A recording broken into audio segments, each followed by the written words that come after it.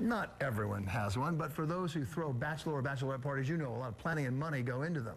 One group wound up paying and seeing double when the limo broke down on the way to the party, and getting their money back, well, it wasn't so easy. So they turned to Nina Pineda and got 7 on their side. Nina? If you've seen the movie Bridesmaids or even The Hangover, you know a lot can go wrong leading up to the big day. Instead of a fancy dinner, karaoke, and gambling at Atlantic City's hottest new hotel, a Suffolk County bridal party stranded eating pizza near the LIE.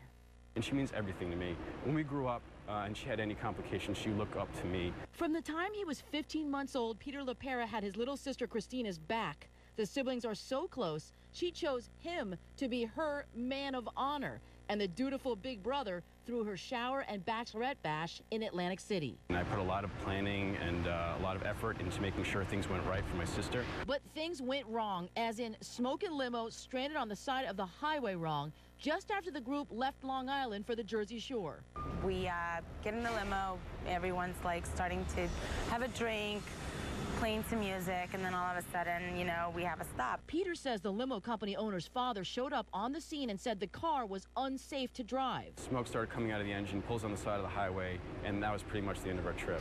Hours passed with no replacement car, and that's when tempers flared. 4 hours later, and you're still giving us an attitude? There's something wrong here. The group hired another limo to try and salvage the night, but by the time they made it to AC, the clubs were all closed. The evening is ruined. All the reservations are ruined. And then what happens is you telling me that you're not going to give me my money back. Getting a refund from the limo company fell on Mom's shoulders. The service fought her, saying another car was on the way when the kids took off. You never gave us the service. Therefore, you should give us the money back. And the two sides were at a standstill until 7 on Your Side broke the stalemate. The 7 on Your Side was so fantastic in going back and forth. The company got and gave an apology plus a full refund, $13.50. Without 7 on Your Side, there's no way this would have happened, ever. We thank you so, so much. The limo company said they initially refused a refund because they had offered replacement transportation and that Peter and his sister were rude and out of line when the dad was trying to fix the car. Peter and his mom both dispute that. They actually say the opposite was true, but this was days of negotiations, and it seemed like in the end both parties really wanted an apology.